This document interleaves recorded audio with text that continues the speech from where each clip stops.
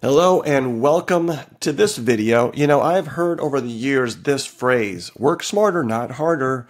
And to me, that's kind of a dangerous quote. And I'm going to use this video to kind of explain why I think this is a dangerous quote. It seems like on the surface, it makes sense. But as we get to the end of this, you're going to find out where I think is a much better quote that is going to be much more empowering for you. Let's first of all kind of go through what I mean by this phrase. It's not really quite working out, I think, as well as most people intend. Let's look at this idea of smart versus what's the opposite of smart. Well, it's dumb. So we talked about working smarter. So I guess if you're not working smart, you must be working in a dumb way. The opposite of hard must be easy. So you're not supposed to be working hard. You're supposed to be finding something that is easy. So work smarter, not harder, it seems to me, is what you're trying to search for is something that's both smart and easy. That's what the thing I think people are trying to chase after is a thing that's smart and easy. They want to stay away from dumb work, and they definitely want to stay away from hard work because they find themselves working hard, then they might not be doing the right thing. So, like exactly right here, if they think smart work does not equal hard work, and so if they find themselves working hard, there's this tendency to say, time out, hold on, maybe I should just stop working what I'm doing because it's probably, if it's hard work, it must be dumb work, and I don't want to do dumb work. So let me just stop what I'm doing, and let me start thinking about how I could work smarter.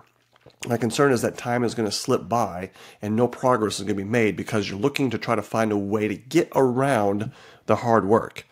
Let me show it in this different graphic. Let's kind of take this spectrum and kind of look smart, dumb on one side, and hard, easy on the bottom. Where most people are going to start is where things are. They show up dumb. They just don't know a lot. I mean, they're probably intelligent people, but for the zone that they're focusing on, they don't know enough yet. Imagine if you're a dentist watching this. When you went to dental school, you showed up and you didn't know a whole lot about dentistry, okay?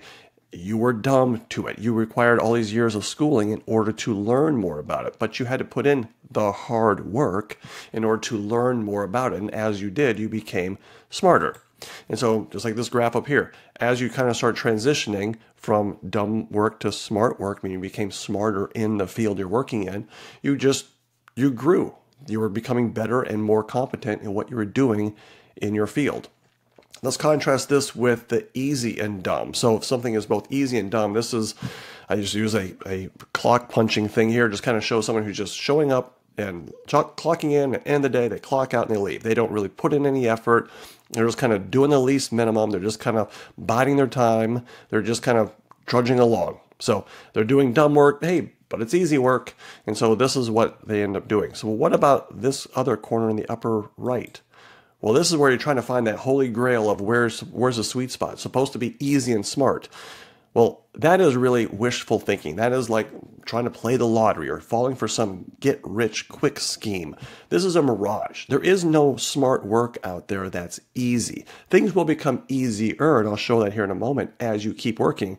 But hard work is always going to be at the core of what you're trying to accomplish. Because remember, why do most people stay? I think most people stay in this category. They're either clocking in, clocking out, or they're trying to chase after the silver bullet they think is going to somehow be quick, rich, easy stuff because they're trying to avoid ever having to work hard.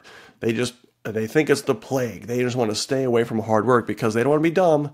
Again, I said earlier, they would rather just take a time out and just wait for the easy thing to come along or stay in the easy thing. They never want to venture off over into the hard work. Or they're over here thinking, well, maybe someday my ship will come in. Someday I'll get lucky. Sometime it's just something they think is going to be handed to them from the universe. And they're just kind of clocking in and clocking out. That is not the way that it works. So this is kind of where you're going to be all the time, is going to be in this state of working hard. You're going to be starting in a place of working dumb, but as time goes on, you're going to be working smart. Let me kind of show this by another graphic.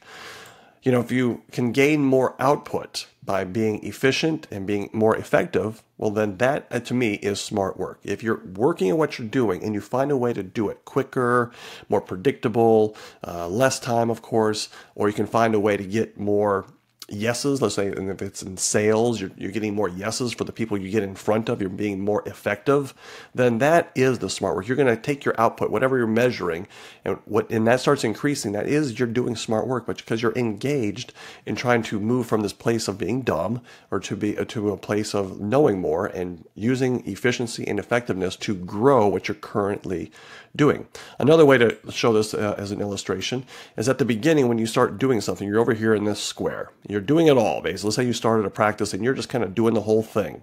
You're doing the dentistry, you're doing the cleanings, you're doing the bookkeeping, the ordering, the sterilization. I mean, you're doing the whole thing. But then hopefully, as the practice picks up, you can now expand and grow. You can bring somebody in. You can delegate some of those jobs to someone else. Like, for example, when I first started, I did all my own accounting, did all my own bookkeeping. But as things got busier, I didn't have time for bookkeeping. It would be smarter for me to be treating patients. And so I brought someone else in to do the bookkeeping. That now allowed me to be more productive and using my time better. And so the practice was able to grow. And then as time went on, same kind of thing.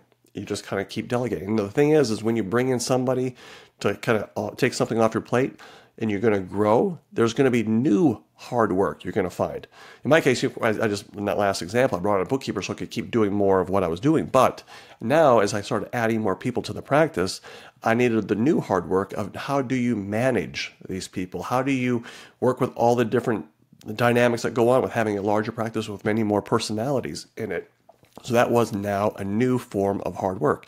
You can just kind of see as things progress, you're always going to have, as you keep delegating stuff out, you're going to keep finding new horizons where your hard work is going to be necessary. So keep this in mind, hard work always. Because you kind of go through that pattern of where you're going to start here, become smarter, and as you become smarter, you're going to grow, and you're going to knock yourself right back down to being dumb in a new category, but then you're going to become smarter, and just things keep growing and growing, and that's what self-actualization is about, is you trying to find the new and higher thing, and you have to accept humility along the way and put your pride aside and be able to be dumb as you continue to move forward. So the old saying was, work smarter, not harder. I say instead, work hard and become smarter. That may not be as catchy as this other phrase, but this is the one that's going to propel you forward. At least that's been my experience, is that always working hard and being smart enough to be tuned into what's happening, that you will become smarter along the way. You will then become more successful in whatever you do.